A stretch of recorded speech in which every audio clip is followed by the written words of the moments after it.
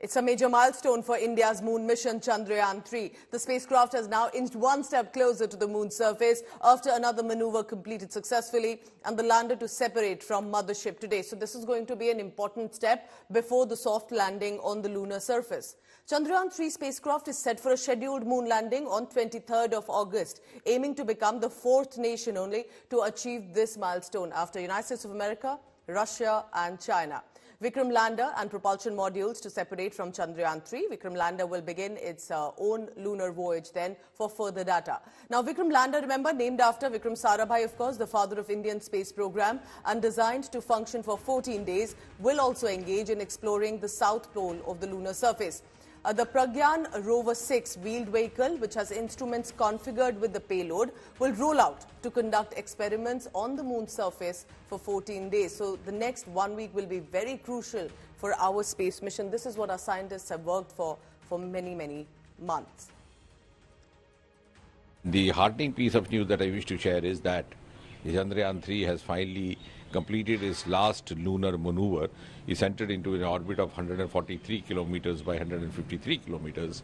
And now the next important milestone would be the coming out of the lander module from the propulsion module, which we expect to happen on the 17th of August, following which then the location of the landing would be determined, the exact location somewhere close to the South Pole, which we expect to happen, the exact landing on the 23rd of August around 5:30 p.m. in the evening. The lander will have its own first initial checkups because many systems, as of now, propulsion system has taken that.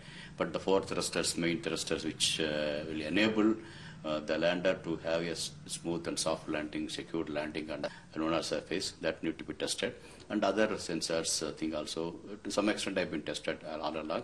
But now the major thing is the thruster needs to be tested, and then it will take its own course to go for the near 100 to 30 kilometer orbit. So let's get you an expert perspective as well. India Today spoke to Dr. Amitabh Ghosh, who is a space scientist working on NASA Mars mission since 1997.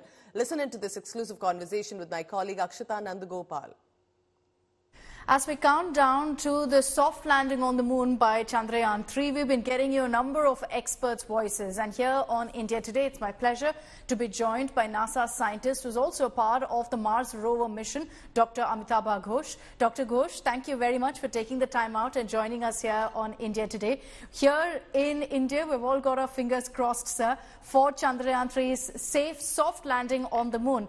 It is hugely challenging, and it's going to be a historic mission for India, and one I'm sure that the world is also watching out for. But as someone, sir, who tracks space journeys so closely, you know the technicality of what's involved in a soft landing on the moon. How challenging really is this mission? Well, it is a very challenging. Soft landing is very difficult. See, for the Mars missions, we call it 7 minutes of terror.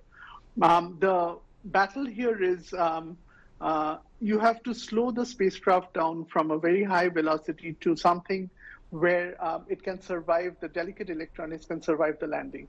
So for the Apollo mission, I think it was like the velocity was a few feet per second. So here, that is the challenge. Imagine you're dropping a suitcase from a building, and then when it touches the ground, if it's above a certain velocity, all the camera inside that suitcase will break. So it's a very challenging thing, and this is done mostly. It's an automated thing. You can have a response system, but you cannot manually change a lot of parameters during the descent if something was off. So it is reasonably challenging. So of course it's a hard thing to do.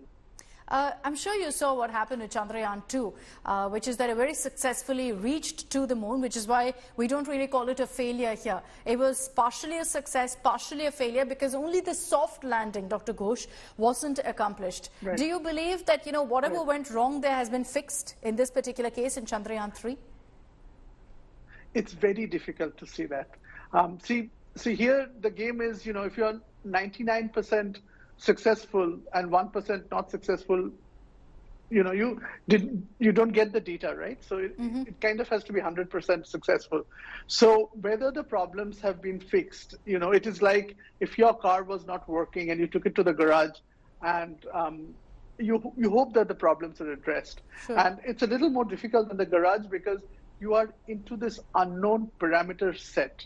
So you don't know a lot of parameters, right? So so the reason these spacecraft missions are so hard that you have to make a very judicious choice of parameters, and then if it was outside that envelope, you have to have an automated system which corrects and still keeps the spacecraft safe. So I would assume that things have been taken care of, but there is no way to 100% know, and particularly being outside the mission team, right?